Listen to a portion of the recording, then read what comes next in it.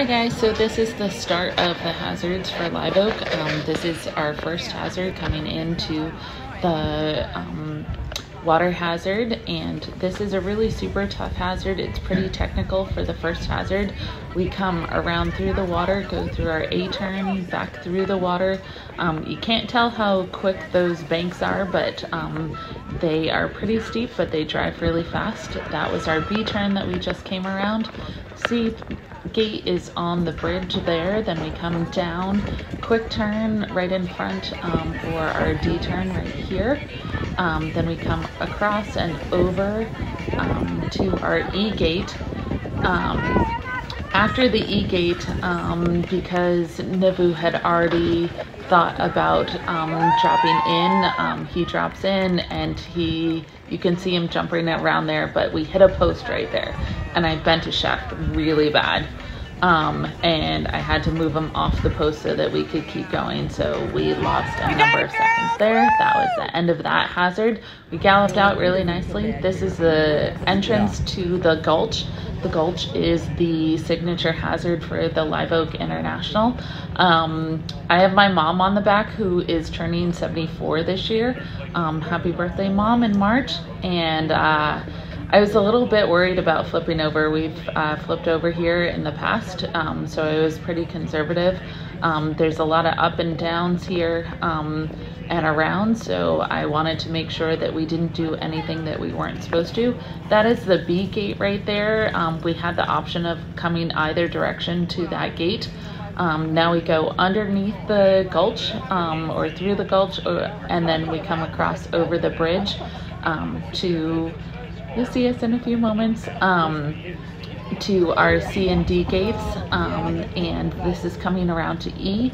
Again, the course designer gave us two different options for E, and Nivu was pretty game to this day, so we stayed on the inside of a tree that you can't see, so we galloped up over the bridge and down to the F gate and then galloped out.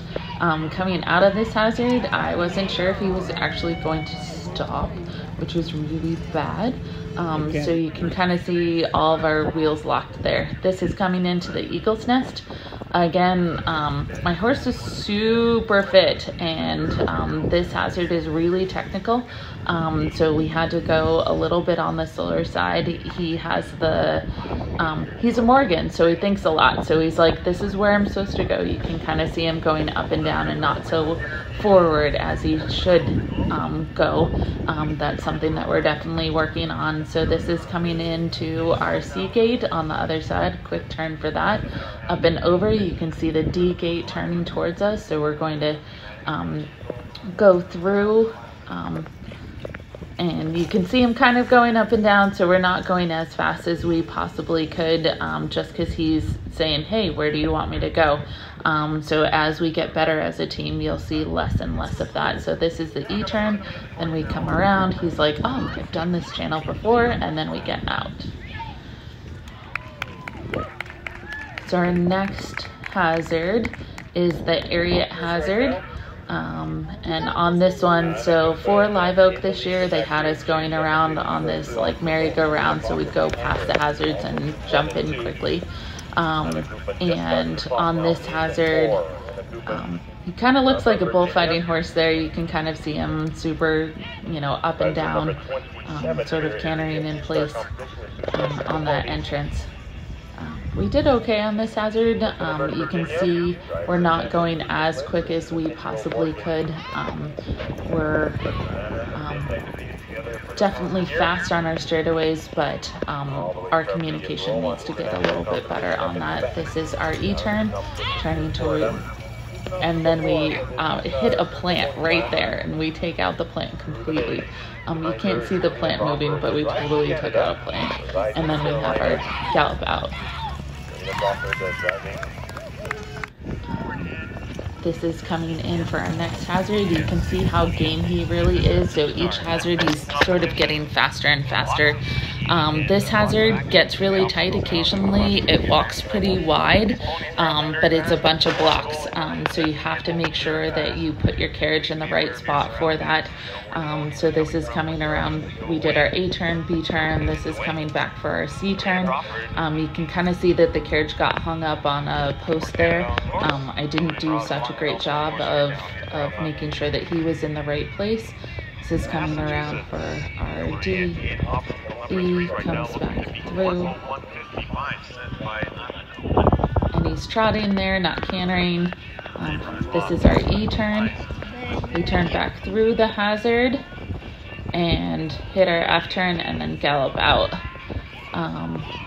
And you can see he's trying really hard. He knows where the out is. He's going as fast as he possibly can. He was a really good boy. This hazard is the Adequan hazard. Right before that entrance, we actually got stopped.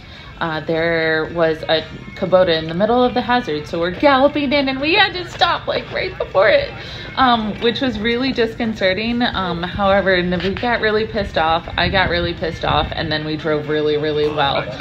We actually ended up having the fastest time in this hazard of all of the FEI competitors, which was really super cool. We only by a couple seconds, but a couple seconds always help. So he was really super on it, and so was I for that one. You can see there's no hesitation, there's no backing off, there's no jumping up and down from him. He's listening, and I'm doing a good job of communicating with him on that one. So, and that was our gallop out. We ended up coming in third in our division, which was super exciting.